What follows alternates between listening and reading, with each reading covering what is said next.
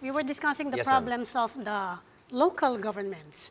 Now, one solution solution that's being proposed to improve governance at the local level is federalism. I don't And see they might revive it in the incoming Congress, although you'll still be affected even if you're no longer in the Senate. Yes. What can you say about it? During my stay in the House and even in the Senate, I took a position against it. I still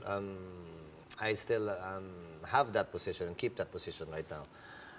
Wala ako nakikitang dahilan para makatulong. Maraming tanong na hindi pa nila sinasagot. In fact, when I asked the economic managers of the President himself, they were against it because of certain financial issues that have yet to be resolved, like who will pay for national debt? Will they impose new taxes for the payment of national debt? Or will they pass it on to us, the local government units? Number two, the poorest region in the country is ARM. Federalism basically says what's yours is yours, what's mine is mine. Total revenue from ARM last year was 2 billion pesos. This year we're giving ARM 110 billion pesos out of the out of the BARM law. So saan nila hahanapin yung additional 108 billion? Babalik sila uli sa 2? Paano yayaman yung mahirap na mga rehiyon? Akala ko ba ginagawa yung federalism para sa kanila? Our closest experiment to federalism are the 2 autonomous regions stated and mentioned in the Constitution, namely ARM and Cordillera. One we're still trying to perfect up to today after 33 years. One has not yet even been created after 33 years. Why do it in the entire country if you haven't even perfected it in 2 out of the 17 regions? Di ba you're supposed to be more empowered daw under a federal Di ba may system? subsidies? I mean, of course, they're not called subsidies, but allocations. But where will they get it from if they devolve the taxing powers? Right now, most of the taxing powers are still retained by the national government, and they simply give a share of these taxes, of these internal revenue taxes, to local government units via a 60-40 sharing in favor of the national government. In fact, my simpler proposal as a counter-offer to federalism was simply reverse the sharing. Give 60% to local government units and 40% to the national government via a transition period of about 10 years. And? Siyempre, You cannot empower local government units without giving them the funds to do what they need to do. At the end of the day, that's the bottom line. So what are you saying? It's not feasible. I have yet to see the formula. They keep on proposing federalism without the financial formula and model. That should come first. The political should come after the financial formula and model in regard to their proposal of federalism.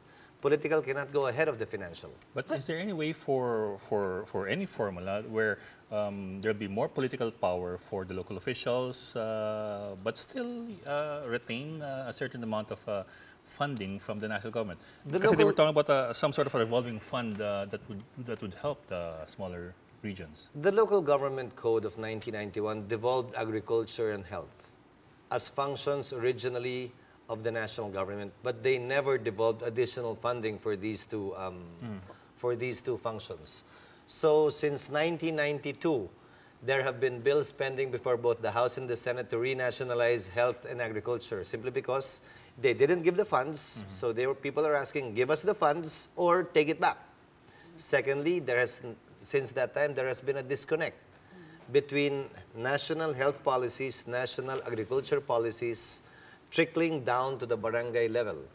So you see the advent of DOH actually trying to reclaim certain functions in order to find out exactly what's going on the ground. Okay, so what do you think needs to happen first before federalism can even be a plausibility? Let them come up with a financial model of federalism first. Convince the economic managers first, because if they at the outset simply propose a political settlement without a financial settlement as to who will pay the bill, I don't think it will ever lift off such proposals. I mean, No, so it's not a question of developing major regions first, making sure that there is at least one city in that region or 2 or 3 that will be developed first, and then we go federalism politically. Then show us that it can be done in BARM.